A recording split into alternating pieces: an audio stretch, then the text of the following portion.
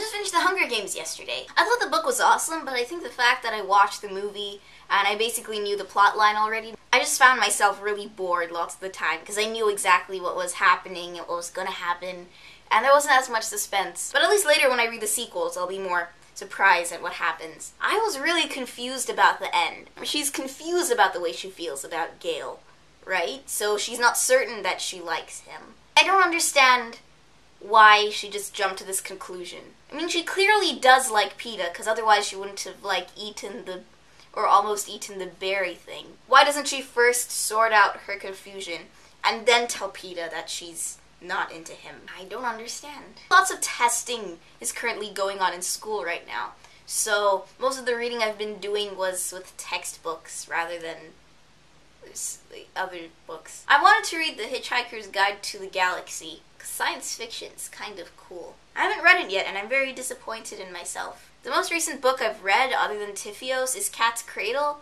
by Kurt Vonnegut, and it's a really good book. It's a really famous book, so you've probably heard of it, but if you haven't read it, you should read it, because it's really, really, really good. It'll make you smart.